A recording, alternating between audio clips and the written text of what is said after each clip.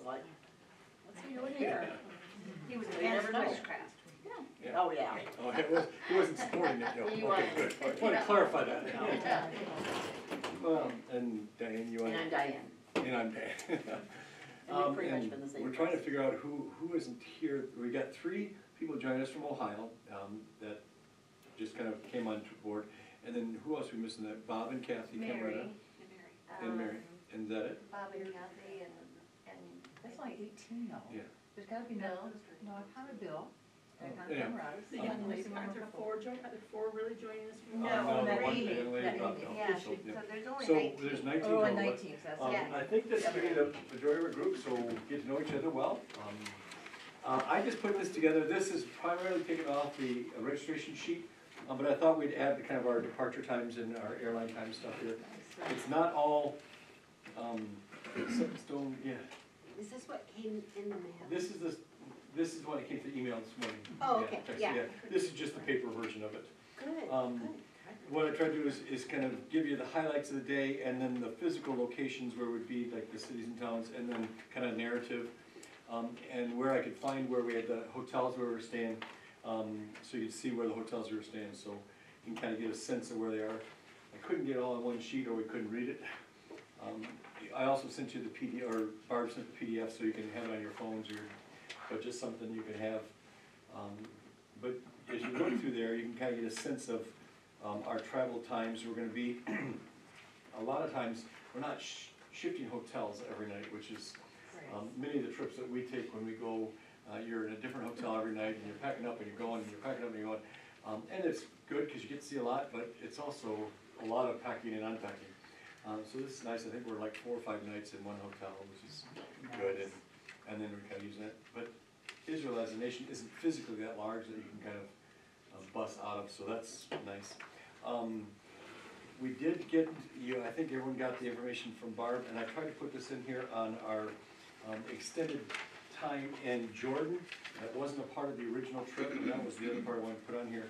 If you look on Sunday, March 19th, the stuff that came through the registration, this is different. And so they changed our Jordan times because they added a day for us, which is good. And so we're going to get to see some things. I don't know if I remember if it was on there, the stuff we're doing at Wadi Rum. I don't know if that was this is new. So we're going to do a Jeep ride into the Wadi. Cool. And it simply says stay in the Wadi, but I'm not sure what hotel they're in, so I just kind of left it open. So you can kind of get a sense of what we're doing. It sounds like we're going to have a lot of time. We're going to get to see Amman, Jordan. So that's where we are. I tried to put some flight times, at least the estimated flight times, and then the departure or arrival back here that last time. That's just an estimate because who knows what time we'll get done finding, collect everything, and stop and get back here. So it'll be probably closer to midnight before we get back on the 23rd. That's a long time there. But the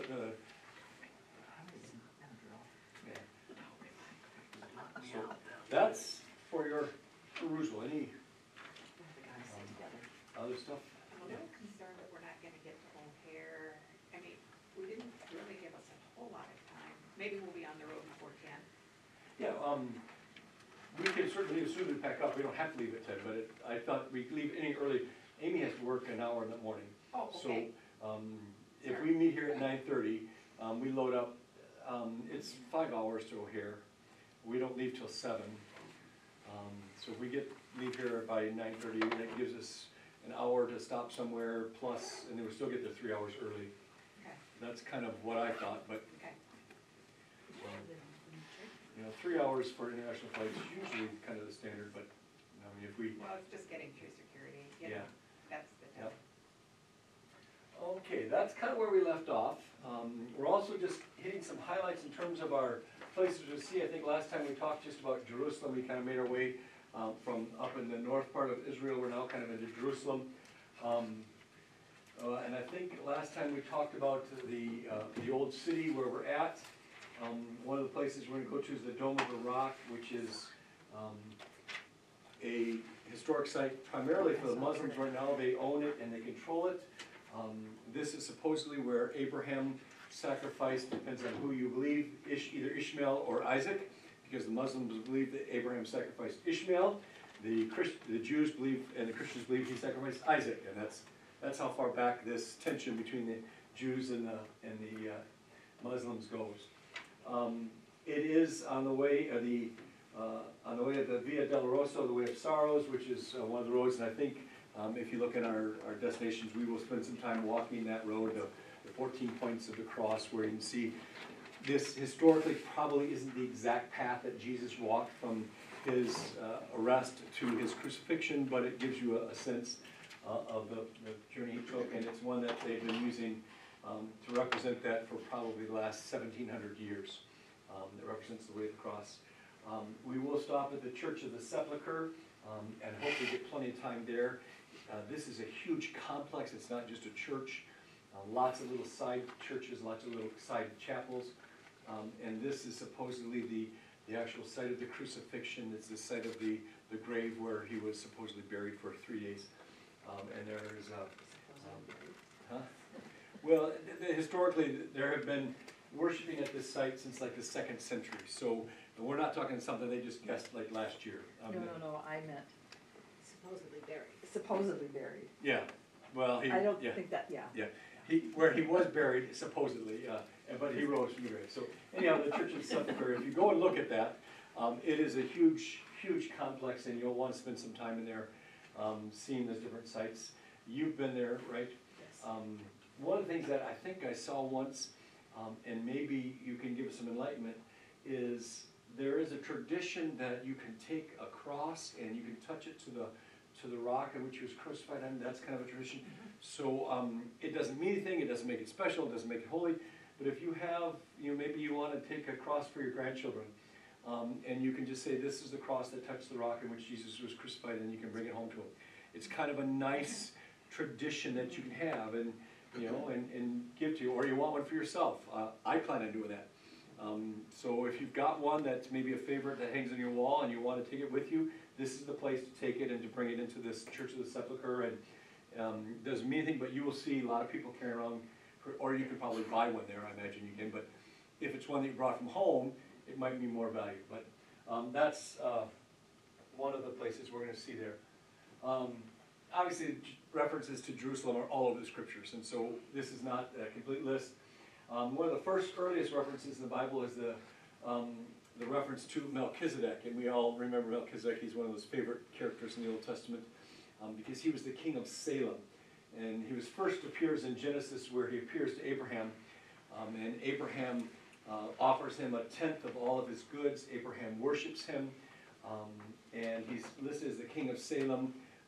And then he kind of disappears from the scriptures, and he shows up again later on in Hebrews, and he talks about, in Hebrews it references Melchizedek, and there in Hebrews it talks about Melchizedek, who was without father or mother, without beginning or end, the king of Salem, one who receives our worship. And so this character Melchizedek is kind of a mystical character in scripture.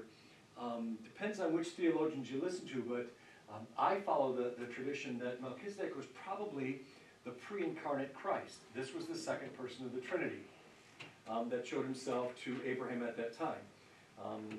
The king of Salem, and why would he receive 1/10, which is a tithe, the offering? Why would he receive the worship of Abraham at that time?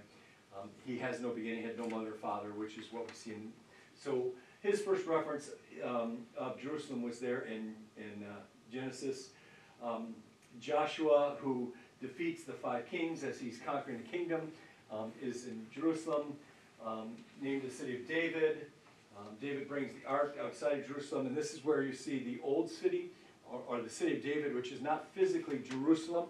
So when you go to the old city, which we're going to see, you had the 4 quarters where the temple is, you've got the old city, but then you go to another area, it's called the city of David, which is probably where David had his headquarters, so it's shifted physically. So you can easily get confused, because there's Jerusalem and there's the city of David, they're kind of side by side.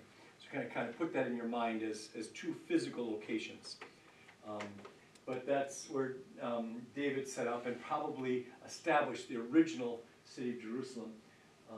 There wasn't until just recently there was a discussion that the city of David, King David's establishment of Jerusalem as king was probably more mythical than reality.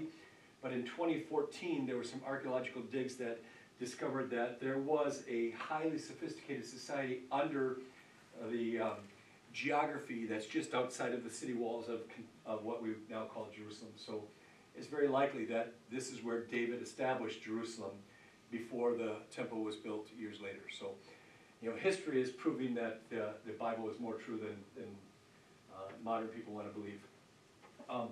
Where Solomon built the temple, that Jerusalem was attacked by the king of Egypt, all these different references. We know in 586 the temple was destroyed by the Assyrians, and so this is the first temple that was destroyed, the one that Solomon built. That was one of those big things in Jerusalem. The second temple was rebuilt in 532, began in 532 and continued on and became Herod. Later built the temple courtyard or the temple mount, which we will see kind of parts of that when we get there. The second temple, and they will talk about, you'll hear the second temple era. That's a language that you'll hear a lot of. Second temple era was that temple that was built after the Jews returned from exile. 721, 722, the northern kingdom of Jerusalem was taken, or northern kingdom of Israel was taken into captivity, and that kingdom disappeared. 586, the southern kingdom, you know, going back even further, David established all of Israel. Solomon split Israel into two nations, the northern kingdom of Israel, the southern kingdom of Judah. 722, the northern kingdom was taken into captivity and disappeared from history. 586, the southern kingdom, which included Jerusalem, was taken captive, and the first temple that Solomon built was destroyed.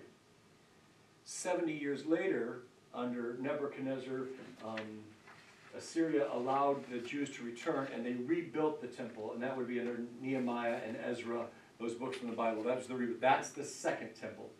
So when they talk about second temple, they're talking about the temple that was built after the exile that came back in. So that's kind of what we will see, is that second temple, Jerusalem. So it's 586 BC and built around 530s, 520s, that built. And then the addition of that was under Herod the Great, and Herod built in, was it 10 to 4 BC, when he added the Temple Mount and the courtyard and all the things that you see around it today. So that's kind of the history of the temples, but the second temple period is what you'll hear a lot of. That temple that was built in 530s, that one was ultimately destroyed in 70 AD, when Jerusalem was finally destroyed and has never been rebuilt. So there's really just the two temples. You may hear sometimes they talk about the third temple Jerusalem or the third temple Israel. That is what Zionistic Christians and Zionistic Jews today are trying to build, because if we can build the temple again, we can reestablish the sacrificial system, and that will allow the Messiah to return. So there is a sense that we're trying to build that temple once more because it's been destroyed for 2,000 years, and the Messiah can't come back until there's a place where he can come back to. So that's the language you'll hear when you talk about second temple period. That's the time period of that temple after the return from the exile. So just some language that you'll hear. I know it's all confusing, but it is a history lesson, and you will get college credit when we're done. You have to pass, though, to get the credit. Pardon me? You have to pass to get the credit. Oh, it's a pass-fail class. Oh, good. You come back alive, you passed. Okay. But I know. We're grading on a scale. I'm just watching everybody else's faces. I'm okay. Okay. Hey, we got Lois with us, she'll take care of us. If we survive, yeah. I retired. Yeah, no, we're Lois, New Testament, obviously we know the temple is where Jesus was brought when he was a baby. What was the famous thing that happened to the temple as Jesus is a baby? This wonderful song of Simeon, the Nunc Dimittis that we sing. Lord, now let your servant depart in peace, for my eyes have seen thy salvation. You know, we sing that in our worship service, that beautiful idea that the fulfillment of God's promise from Adam and Eve is now taking place at the temple. So we see that, obviously, at age 12, we see Jesus there back at the temple in the colonnades teaching, and we will see parts of that when we get to the temple. So some of those big things that happen at the Temple Mount that are all taking place. that temple, which we have in our minds, we kind of have a picture of in our eyes, doesn't exist anymore. That is the Dome of the Rock. That is a Muslim mosque today. What we will see is one of the walls that used to be the support for the temple platform. So that area that we see as the temple is now a Muslim mosque, the Dome of the Rock. And so that's kind of where we're going to, we have this image that's going to be there, but it doesn't exist today. Have to use your imagination. Yeah. This is what, we will see the model city, and so you'll have a picture of what it looks like. The model city was built, I think, in 1967 or 68. It's about a 1/4 acre size. It's an exact replica of what the temple would have looked like under King Herod, that second temple period. It took 7 years to build, and it was based upon the historical writings, and you've heard me use the name Josephus or Flavius Josephus. He just goes generally by Josephus. He was a contemporary of Jesus at that time, but he was a Jewish historian. So he was a historian that lived at the same time of Jesus, that was, like a historian, just took a record of what was going on and kept events. Was not a Christian, was not a believer, wrote about this person named Jesus that others thought was the Messiah, that others claimed rose from the dead. And so he is one of the what we call what's the hostile source, a non-biblical source that speaks of the resurrection. You know, if you're an attorney, what you love to have is a hostile source that proves your case. You like that. You know, you're not saying this for your personal motives. Josephus is a hostile source to the resurrection because he talks about it because other people talked about it. So why would he do that unless there was something that happened there? So this model is based on his writings of what the town and the city look like, and we'll stop there and we'll get to see that. So that's kind of an interesting thing that we see, and you can see the size of it. What I had been told, and what I believe to be true, is this courtyard that you see. This is the actual building in the middle there. You can't see, but the building in the middle there is what the actual temple is. So you kind of see that tall structure that sits up. That's where, when you think of used to be the tabernacle, that tent where the Lord dwelled, that Solomon built this temple. That tall structure is where the temple curtain was. Now the curtain that hung in there, just so you get a sense of size, was 120 feet tall and 70 feet wide. So this building is at least that tall that it had to house that curtain. That curtain was the difference between the Holy of Holies. Behind that curtain is where the living quarters of God was, if you expect it.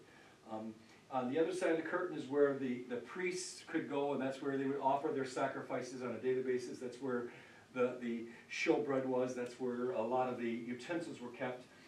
In this courtyard right here, this in front, this is the courtyard of the priests. This is where they would gather and do their instructions, and only the Levites were allowed. This section around here, this front of it, was where the rabbis would do their teaching. This is probably where Jesus was when he was 12 years old. It was in this section where he's teaching the rabbis and the men. They would come and do their instruction. This other section was the court of the Jews, and it was divided in the court of the Gentiles. If you were non-Jew, you could come certain ways into this courtyard, but you couldn't come any further. They would have, it would be roped off literally on both sides, and there was just a couple of passages past this rope, and they would literally have signs in both Greek and Hebrew that said, if you're a Gentile and come past this, you basically are threatened with death. No Jew, no Gentile could come past this. Now, women could come past it, men could come past it, but if any Gentile would, you'd die. On the outside, this is the colonnade, so you can kind of see all the columns. So that's where the colonnades were, where this is where Jesus was maybe turning over the money changers were at. So this is where all these things. Now this courtyard, on any given day, especially during the Holy Saints, there could be as many as 10,000 priests making sacrifices daily. So that's how big this courtyard must have been. If you imagine how many little altars would take to put 10,000 priests in there on a day, plus whatever families, plus their doves or their pigeons or their rams or their lambs, making sacrifices. Now, just imagine this scene for a moment. Let's just say there was 1,000 of them. How many of us ever been to, Tyson, the slaughterhouse? What does that sound like?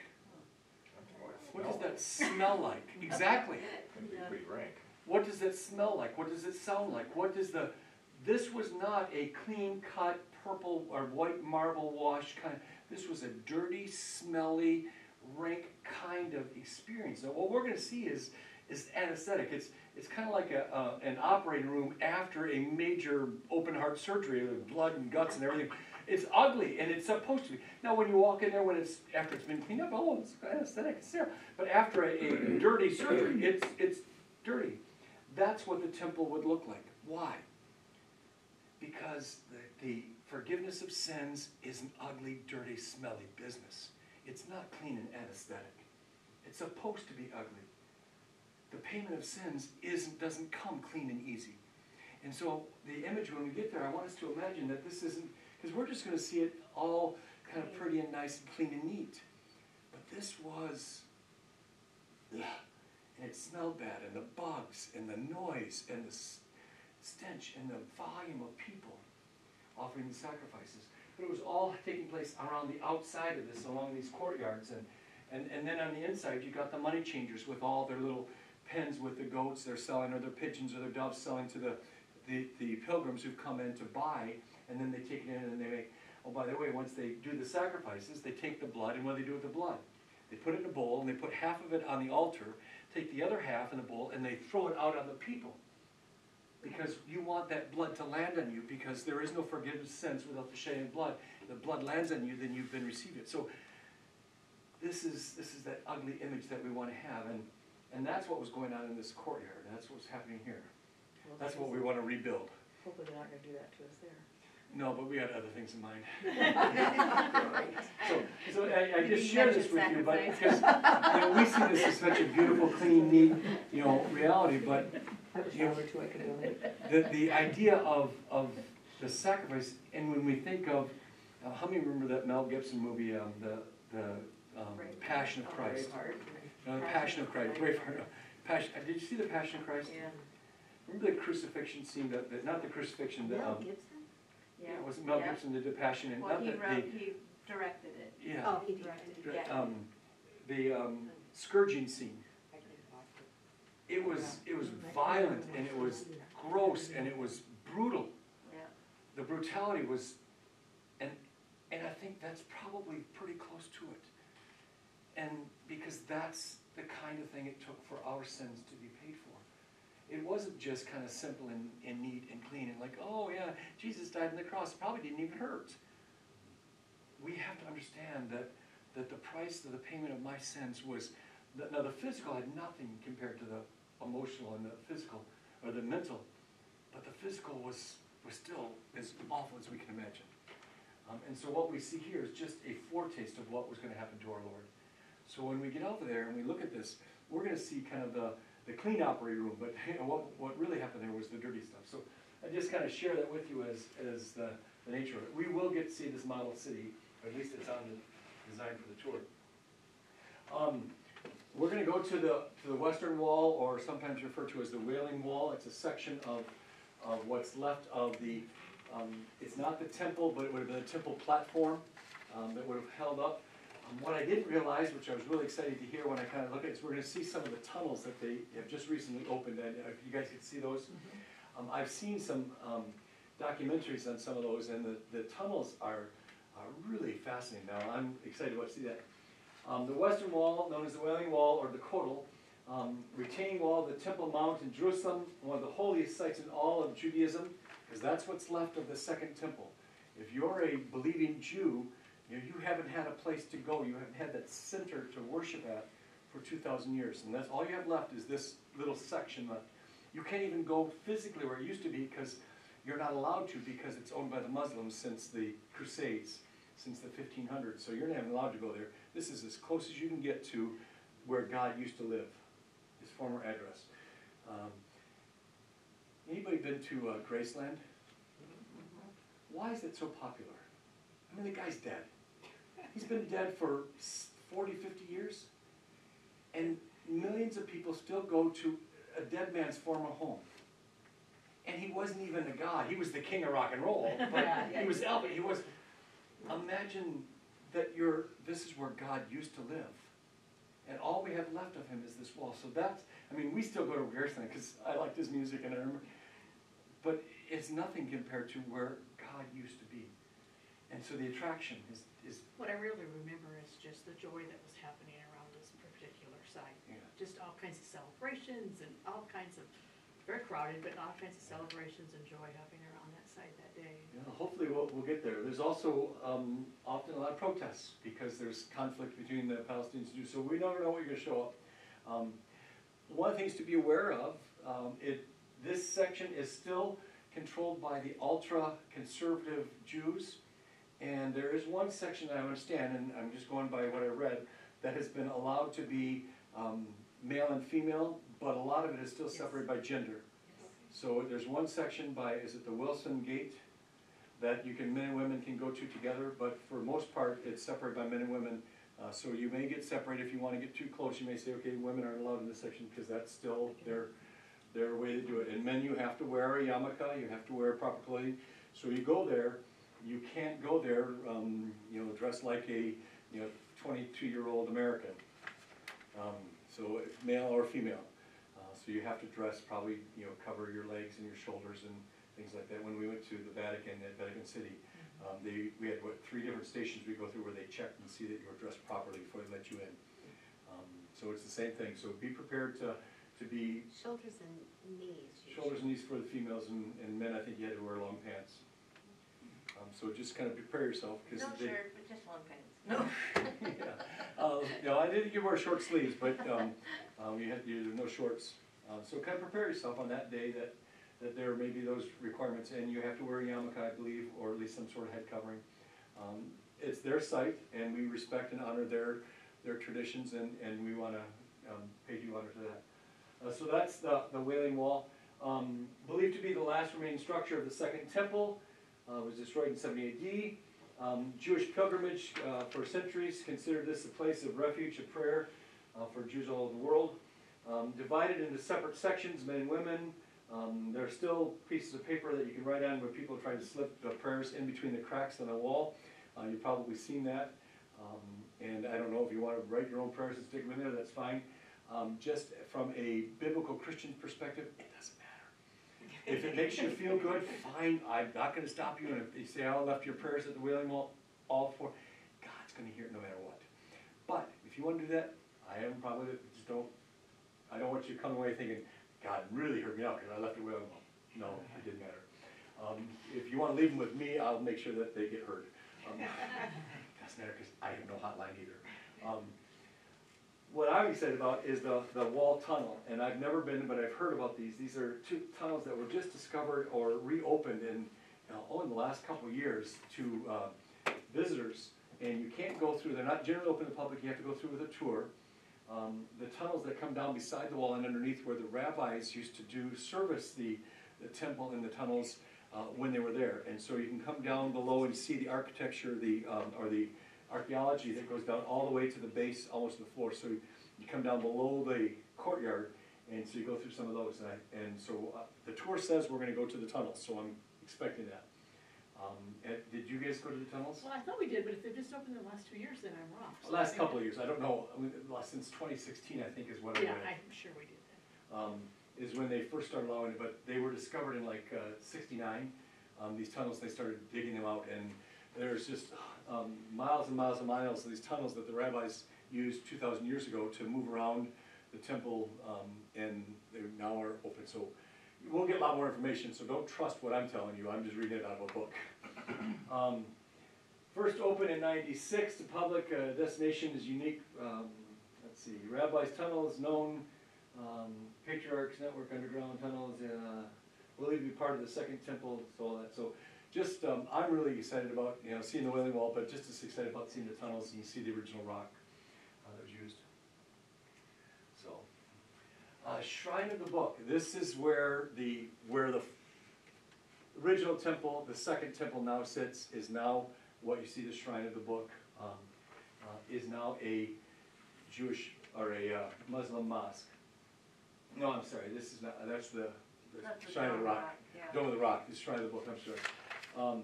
This is one that, see, this is the place where they keep the Dead Sea Scrolls, or a portion of them. Collection of texts that date back to the Second Temple period. Dead Sea Scrolls were discovered in a area around Qumran. I think we're actually going to stop at Qumran in one of our visits. In 1946, 47, maybe you've heard, everyone heard of the Dead Sea Scrolls? You know the story of how they got discovered? Literally there was a shepherd who was tending his sheep, and there were a bunch of caves up on the side of the wall. And one of the shepherd boys was trying to see if there were sheep that had gone in one of these caves, and you'd throw a rock in there, and the sheep would make noise, and you'd go in there and you'd chase them out. Well, he threw a rock in one of the caves, and he heard pottery break.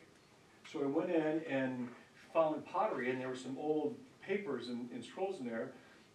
And so his dad grabbed them and thought, you know, these might be worth something, took them in, and in the course of about 2 years, they kind of bartered, because they were just kept, you know, from the marketplace. They finally discovered that these were actual biblical documents going back to anywhere from 200 BC. These are the oldest known biblical documents that we have ever discovered. And they were found by a shepherd boy throwing a rock in a cave looking for sheep. And they were discovered in 1946, 47, if I remember exactly that time frame. What happened when we discovered them, I mean, obviously they had been decayed and they need to be rediscovered, they need to be interpreted. The theologians at that time, this was during the time when they were fighting for whether the Bible really was trustworthy, because we didn't know if we had the accurate interpretation, and we had all these different things, and there was lots of fear that if we found these out and that they were very different from the Bible we have today, what would they do to Christianity? So the owners of the Dead Sea Scrolls put together a select group of 50 or 80 super secret scholars who would study these, and they didn't tell anyone what they discovered for years and years and years, decades. And it wasn't until kind of electronic communication that came out that you started getting bits and pieces of the scrolls that would kind of leak out with interpretation. And I mean, it went like for 3 decades. No one knew what was on them, because they were afraid that they would find out that the scrolls written at the time of Jesus or before would be very different than what we have today. And the end result was they're almost identical. So that we have like the entire book of Isaiah from before the time of Jesus, and it's exactly what we have today. There's been very little, and there's a bunch of different interpretations. But what we have here is we'll see actually books, or hopefully see pages from the book of Isaiah written, 300 years before the time of Jesus. That's pretty amazing. So the discovery of the Dead Sea Scrolls in Qumran. Qumran is also one of the territories that it's suspected, no one really knows, that this is maybe where John the Baptist grew up. Because of the way he dressed and the way he lived, there's suspicion that after he was a young adult, that maybe Mary and Elizabeth and Zechariah sent him to the Qumran community.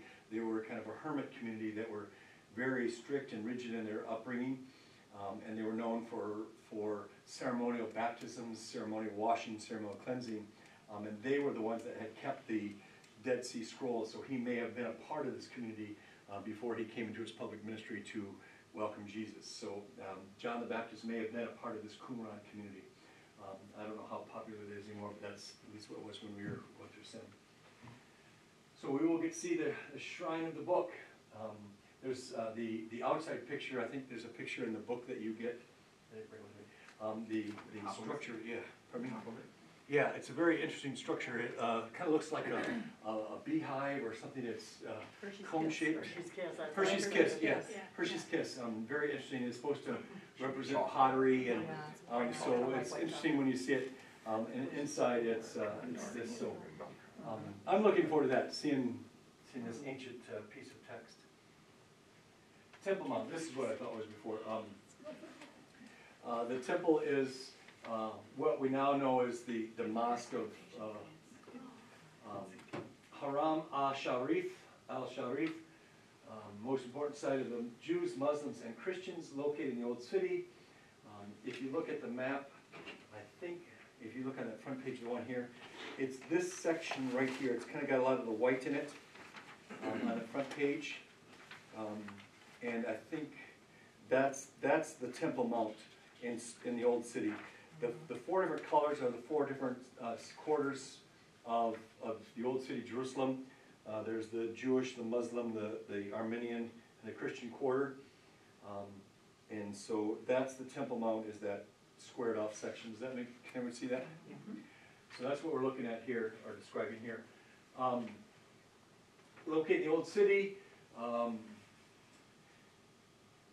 Let's see, was the site of the two Jewish temples. The first temple is Solomon's temple, built after the time of David, about 1000 BC. You had King Saul, King David, and then King Solomon. Solomon was the one that built the temple. That lasted until 586 when it was destroyed, and then the second temple was built about 50, 60 years later. Long, rich history dating back to Solomon. After the destruction of the second temple in 70 Common Era CE or 70 AD, the Temple Mount was transformed into a platform for Roman military barracks. So it was used by the Roman military after the destruction because it's this wide open platform, made perfect for that. In 638, the Temple Mount was captured by the Arab armies, was transformed into a mosque. So this area where we house the household of God, the continuation, you kind of remember where this whole thing started. Go back to Mount Sinai, where the pillar of cloud by day and the pillar of fire by night. When God told the people to leave Mount Sinai and to wander in the desert, he had them build a tabernacle, and they would know that God was present by his pillar of cloud and his presence. And he stayed with them all those 40 years in the desert. He stayed with them as they conquered the promised land. He stayed with them in the tabernacle all the years during the conquest, through the time of King Saul, through the time of King David as a tabernacle. And it wasn't until David asked God if he could build the temple. He said, no, not you because of your blood, but Solomon will build it, that he had a permanent home. And God's presence was known there by his smoke and the presence. So this was literally the household of God that had been in his presence. This is where he chose to build his permanent home. Now it's gone. It's been destroyed. God doesn't have a permanent home on earth, if you will. And 600 years later, the place where the one true God has now been replaced with this false God, this mosque. And so if you're a Jew or if you're a Christian and you think of this is, I don't know about you, but this bothers me. that somebody who doesn't worship the true God now is in that place where God wants it. But maybe it doesn't. Why doesn't it bother us? Is he dead? But He's with us. that he is, but why? Huh? People are stupid, but there's even a more powerful answer than that. Those are good answers. Because what happened that made the temple irrelevant? What happened that allowed the temple curtain to be torn in two, that made the temple? Bingo. The temple is in Christ, isn't it? When he came, he was the final sacrifice. That God is present with us in body and blood. God is present in his word and sacrament. God is present with us through Christ. We don't need a building anymore. And your answers are right, but it's more specific that I don't care if you build a mosque there, because that's not where my God is. My God is where my word is. My God is where his sacraments are present, where word and sacrament ministry are. So, yeah, it'd be nice if there was a church there, but so what? So, just kind of my own personal theology in that. Let's see. So built there in 638 during the Crusades. Temple Mount was really important. This is one of the main reasons why the Crusades took place. After the rise of Islam from 600 to about 1000, 1012, 1015 AD, the Christian nations weren't strong enough to take on the Islamic or the Muslim nations. But by about 1050 AD, the Christian nations were strong enough that they could go on, and their desire was to retake the Temple Mount, to drive this mosque off this place where God once lived. And that was the whole essence of the Crusades. And so I think there were really 3 or 4 Crusades, depends on how you count them, where the Christians drove them off and they owned it, and then the Muslims would take back, and the Christians drive them off. And this went on for about 200 years, where we're driving off. During this time was where you had the Knights Templar that kind of stuff, and all of that era was they were going down there to get rid of the Muslims off the Holy Land, off Jerusalem, and to get rid of this temple. It was all fought on this area. By the way, the Temple Mount Moriah, isn't that name sound familiar, Mount Moriah?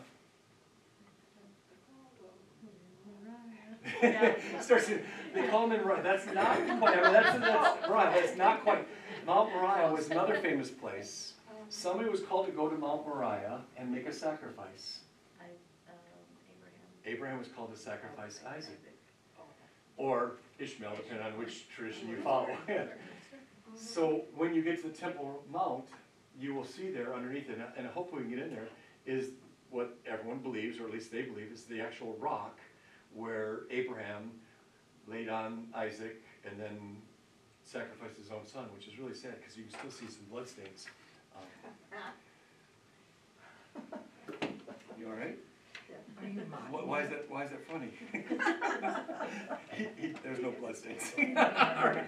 Thank you for getting that. It's like, really? No. I just wondering how far I could push this before somebody would call my bluff. All right. They'd be the goats. Yeah. They'd be the goats. It'd be the goats. Yeah. It was not his son. Thank you. But that was pretty good. I mean, you slipped that right in there. Who's going with us? You guys are like, what kind of guy you can have take us along with? This is good. It's going to be in the back of the bus. He may have a microphone, but he's going to the back of the bus.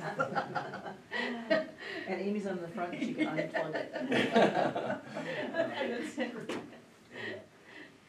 So anyhow, the Crusades were a big part of this whole idea of fighting over who owns that Temple Mount. Obviously, they won it because they still have it, and it's been there since then. Plight of it's still today is the center of political fight, as we mentioned last week. One of the biggest problems that Israel and Palestine is having today over the two-state solution, why we can't have two separate nations, Israel, is who gets to own Jerusalem. And that's the fight. And it's not just Jerusalem, it's specifically this part of Jerusalem. And that fight has been going on, going all the way back to Abraham. Did he attempt to sacrifice Isaac or Ishmael? And I don't think we'll ever have that reality. It's managed by the Islamic, I don't even know how to say it, WAF. It's open to the public. Jews are not allowed to pray there. They're not allowed to go in, but visitors are. So hopefully we'll be able to go in and see it. I'm looking for that opportunity. That'd be fun. So anyhow, just the Temple Mount. That'll be an interesting part of our trip. One of the holy sites of Judaism, associated with the first temple, built where Isaac was sacrificed or attempted to be. According to King David, purchased the threshing floor from the Jebusites, built an altar there. Solomon's son built the first temple there. Was destroyed by the Babylonians in 586. We've talked about that. Second temple was built 500 years. Was destroyed by the Romans in 70. Associated with the figure of Melchizedek, New Testament, the temple was mentioned in connection with the events in the Passion of Jesus, revolt of Rome. We will see Masada, I think on one of our days that we're going to go to Masada. This was that during the intertestamental period. The temple was really important to that because the Jewish rebellion between the Old Testament and the New Testament, there's 400 years of silence. About 155 to 165 to 150 AD. The Bible doesn't have anything, but these are what we call the apocryphal books, books of Tobit, books of Judith, books of 1st and 2nd Maccabees, 1st, 2nd, 3rd, 4th, 5th, and 6th Esdras. Those books that are in the Catholic Bible, but our Lutherans read. There's some wonderful history in those books, but what happened during that time frame?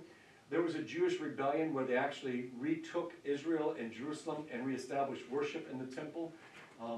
That's the last time the Jews actually owned or had say over what happened in Jerusalem, self-rule, governed rule. And they didn't have it when they lost control in 586 to the Assyrians. That's except for this one little period of about 15 or 20 years. Jews never really had self-governing rule, and they haven't since then until 1946 when they reestablished the nation. So it's an important part of their history. So, all right, I think that's probably enough for today. That kind of gets us to our time frame. Any questions, comments, thoughts? Is it kind of just give you a little bit background information?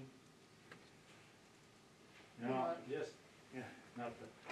When you brought up that they dug up artifacts and that kind of stuff, when we was in Germany, we went to one of them museums over there of the stuff that they had brought back and dug up in the wall.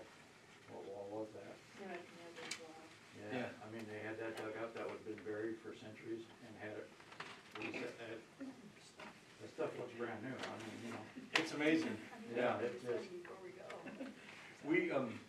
We stopped at, well, we were at Hadrian's Wall when we were there in England, and it was built in what, it's 2,000 years old, Hadrian's Wall. And it just looks like it was put up 10 years ago.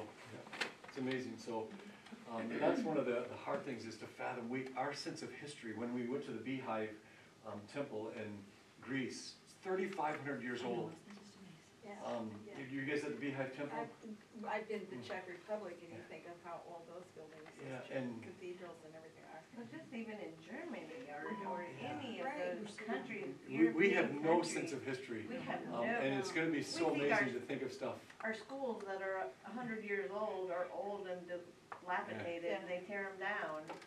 Yeah. It's like not even 100 years old. Well, and the fact they built this first temple 2,000 or 1,000 years before Jesus was born, and they built that. We can't build something like that today. today's architects marvel at what they did. I mean, they can't hardly duplicate it today. What they Yeah, so, that's kind of what we have for today. We'll pick it up again next week. We'll just kind of keep our discussion. If you have travel tips, ideas, questions, comments, filter them through Barb or myself. Barb's probably the main point of communication. I kind of filter most of my stuff through her, and then she sends it out. What we do want to do is maybe that last week, rather than do a Bible study, is just have kind of a general meeting of packing and security stuff. So whatever that date is, maybe we want to pick that up for next week and just kind of put that on the calendar for a general travel tips and information meeting. Hopefully this has been helpful and get you excited about it. We got our Apple tags this week, so I'm excited about those. Let's close with a word of prayer, and we'll call it a day, and you guys go watch your Super Bowl. The real important stuff. Heavenly Father, we are all just overwhelmed and humbled at the opportunity and the privilege we have to make this trip. We give you thanks for opening these doors and making it possible. We pray that you would fill our hearts with humility and awe as we prepare for this.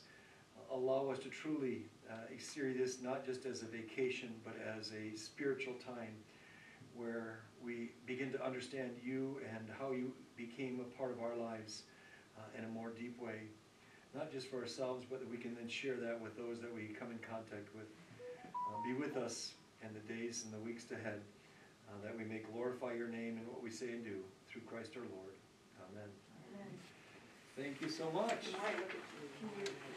After that, right, Yeah. I watched that. There's two sessions on the board, an hour and a half. Really? It's pretty interesting. I watched the thing. It's more detailed than one time, which is good. But what, the point I got was, all this, growing over the top Yeah. things and talks about it, and there's a lot of ruins. Yeah, There's there's a lot of, occasionally groves of, I don't know, olives or whatever they are. but- Yeah.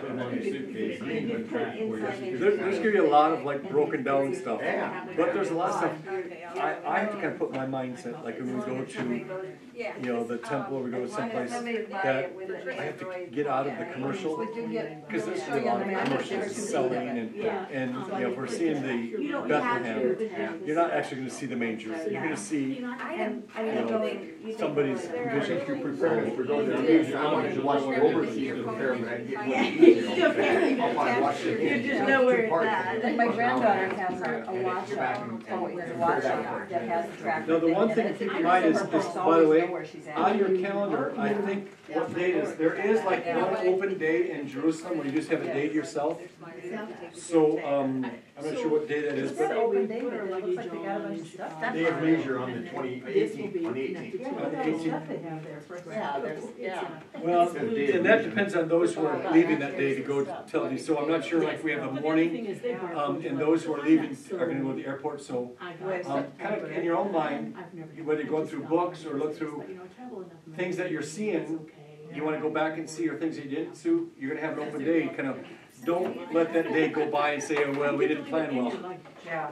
So kind of plan How out, many people are not staying for Jordan? just the three from Ohio. So, She's not going, she's back on the trip, so. All of us will be staying for the Jordan trip, so the ones in Ohio are the only ones that aren't going to Jordan. okay. So that open day is just kind of start thinking in your mind the things that you want to see, and places you want to go that maybe we're not going to get to. So how many people are getting these tracking things for their lunch? I got some for us, and we're gonna. No, I didn't. I didn't have a chance. Oh, I've You got get it four. through Amazon or you get I got mine through Apple, but you can get through Amazon. They're just the air tags. Pardon, do they have them at iPad? I'm sure they do. Or you can get Stop them. it at iPad. This is. Yeah. Your gals, and we just got to fly in here. Oh, yeah. Jim and Amber were Yeah, Oh, yeah. I got two presidents and apparatus. So when we were all- You guys can use, if you'll bear with us for a second, 'cause I've got four, and we only need two. And we can give you two, and then we'll just program to your phones, and when we get done, we'll just reprogram from ours. I mean, if you want your own, you're fine, but you don't need to. Because all we're gonna do is put them in our big suitcase, because we're just gonna go in. It's in your purse. Right. Yeah. It wouldn't be a bad idea to have them.